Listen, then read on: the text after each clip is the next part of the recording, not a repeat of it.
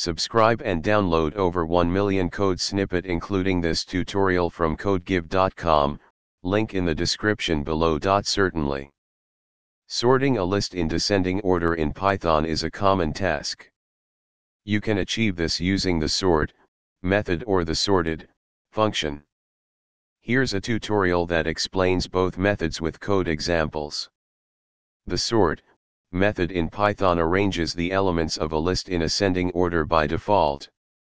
To sort a list in descending order using sort, you can modify the method slightly by passing reverse equals true as an argument.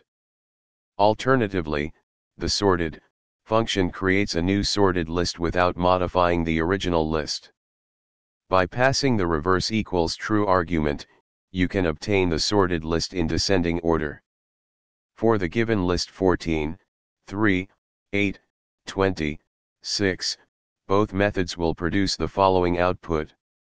These methods work not only for numeric lists but also for lists containing strings or other data types that support comparison operations. Feel free to utilize these methods based on whether you need to modify the original list, sort, method, or create a new sorted list, sorted, function, in descending order in your Python programs. ChatGPT